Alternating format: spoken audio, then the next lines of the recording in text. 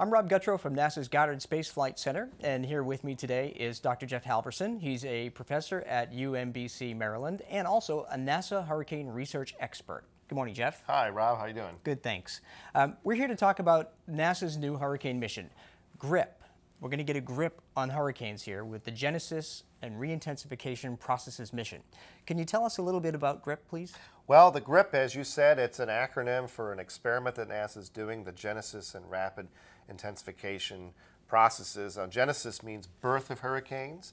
Rapid intensification means deepening very quickly. Here you see NASA's flying laboratory, the DC-8, and here you see another new aircraft that NASA is using, the Global Hawk. The Global Hawk's a drone. There's no pilot in it, and it flies at 60,000 feet. And so we take these high-altitude aircraft, we put them in the upper levels of the hurricane where it's hard to get data, and the Global Hawk can stay over a storm for 26 hours. That's a long time, and that's going to revolutionize the way we do hurricane science, because now we can follow a storm as it goes through all its changes. We're not going to miss a beat on a storm. It's going to revolutionize the way NASA does it. Now, what's the difference between hurricane hunters that NOAA flies and the NASA GRIP aircraft mission? You know, I think most of you may be familiar with the hurricane hunters. They've been doing this for years. They fly the aircraft into the storm, but they go in at the low levels, right above the ocean, 10,000 feet or so. That's a great place to be to collect data. Now, here you see we're in the upper levels. We're looking down inside the eye of Hurricane Earl, from inside the eye at 40,000 feet. And there's a lot of important things that happen in the upper levels of the storm. Satellites can tell us a lot about the upper levels of the clouds, but here, this is a historic picture. This is the first time we took an unpiloted drone over the remnants of a hurricane. That's Hurricane Frank over the East Pacific. And that's from 60,000 feet. There's no pilot in that plane, but we're collecting great data from the upper levels of the systems, and that's important for hurricane science. Now, the Global Hawk, this is the first time an unmanned drone has ever been flown into a hurricane, is that correct? That's correct, that's right. Now, this mission runs through the end of September, Right. And on September 2nd, we're flying the unmanned drone, is that right? Are we going into Hurricane Earl today? We're going over the top of Hurricane Earl. This aircraft took off from Southern California very early, and now it's out over the storm. It's flying patterns over the top of the system. It's going to stay out there over that storm for 10, 11 hours, and then it's got to go back to California. And typically, how long do hurricane hunters stay out there? Hurricane hunters will go out for 6 to 8 hours, and they got to come back in because they need fuel. They have crew on board, and the crew can only operate a plane for so long. You have what's called duty hours, right? What about the satellites that are supplementing data to this mission?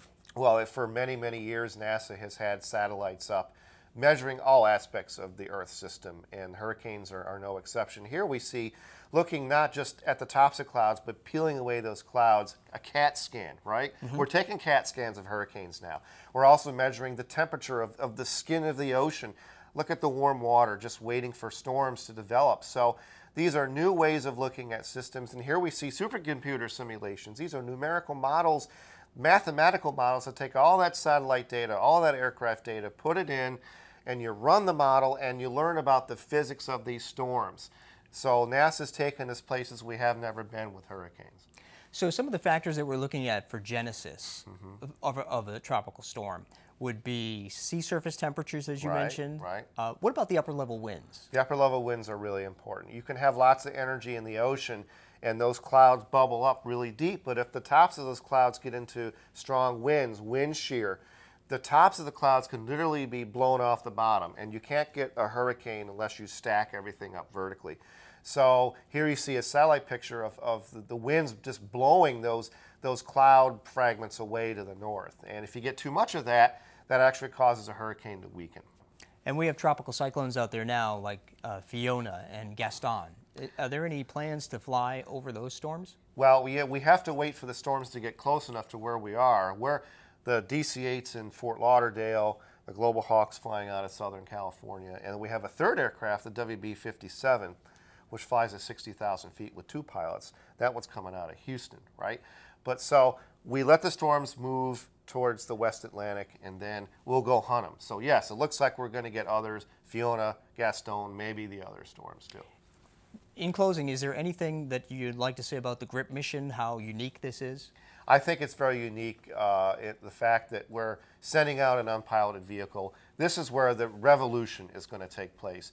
Now this is going to be the new way to study hurricanes, and we're going to move all the operations to Wallops in a year, and we're going to start flying these drones on a regular basis every summer. Wow, sounds really cool. Thank you, Dr. Halverson. Thank you. Rob Guttrow from NASA Goddard Space Flight Center.